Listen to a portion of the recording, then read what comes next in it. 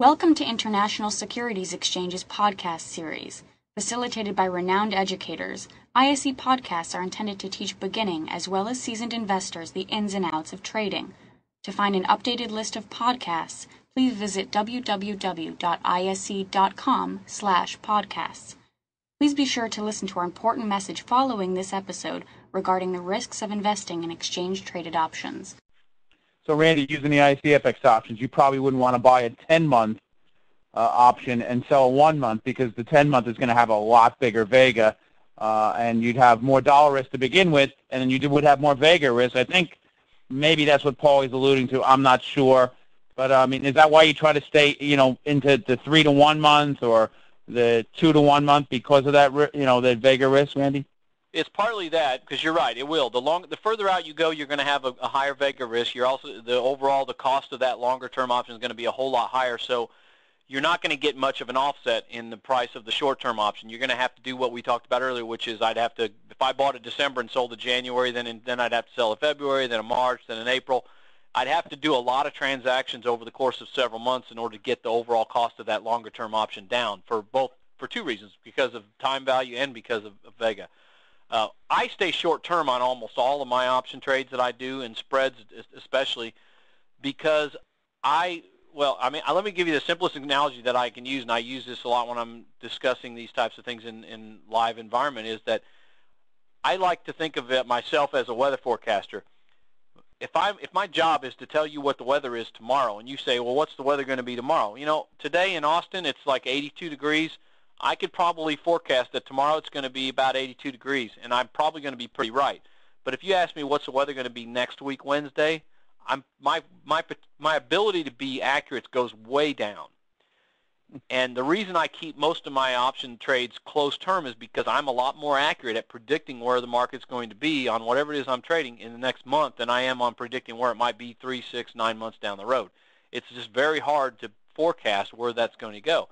And these days in this market, I mean, for crying out loud, we've lost 50-some% in the last 15 months.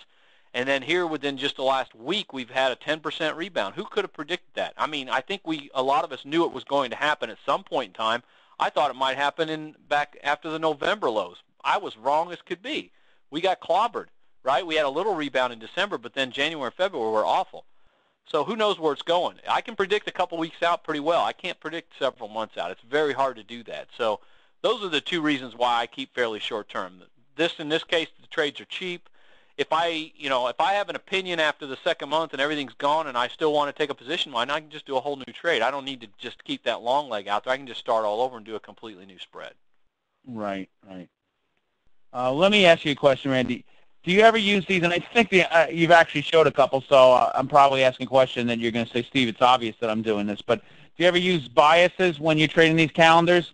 And I think you did give us an example or two of that, because normally when I'm teaching these, it's a sort of a neutral strategy, but you did allude to the idea that you can create a little bit of a bias by picking an upside strike or a downside strike. Exactly, and that's kind of what I was saying, was that your bias is all about your short term. You've got two sentiments. You've got near term and you've got long term. Long term bias determines whether you use puts or calls. Near term bias determines what strike price you pick. If your near-term bias is it's going to go down, then you make sure you pick a strike price that's below the current level. If your near-term bias is that it's going to go up, then you pick a strike price that's above the current market price. But your long-term bias determines whether you use puts or calls. So again, generally I'm trying to go fairly neutral, and I'll typically pick a strike price that's pretty close to where it's at currently. But it's very easy to put a little bit of a bias one way or another based on what you think might happen in the short term, just by adjusting the strike price above or below. Okay, that makes a lot of sense, Randy.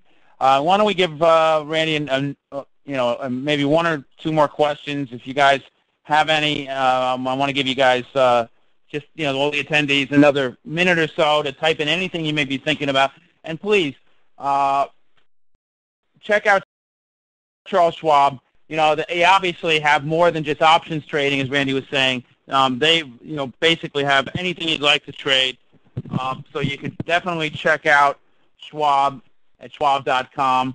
And Randy, where can investors sort of, just get in contact with you? Are you going to be doing any sort of live presentations where they could ask you a couple questions if they, they may have a question and they sort of, can't think of it right now? Are you going to be anywhere in the future, or is there a way that they can contact you at Schwab?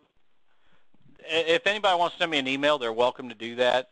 You can. I'll give you my email address. It's randy.frederick@schwab.com. I do a lot of client events, and I'm not afraid to give out my email. I can't promise you I'll always answer you the same day that you send it to me, because I do travel a lot, but I will always answer. I always have.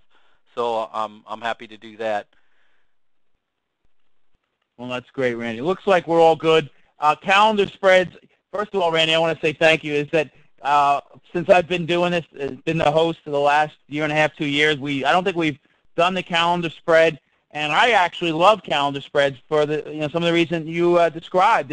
It's a low-risk strategy. And you can, in that last spread, you showed that you paid $2 and you could have made $1.50. Well, obviously that's a great trade. I like limited risks. I mean, I think we all understand now the risks are great. And as you said, the market was down 50% in the last 15 months. And options allow you to have limited risk, so why not use that? Oh, I see one more question, Randy. You mind taking it? You see that one from George? Thank you for listening to our podcast. To find more podcasts on options, stocks, alternative markets, and market data, please visit www.ise.com/podcasts.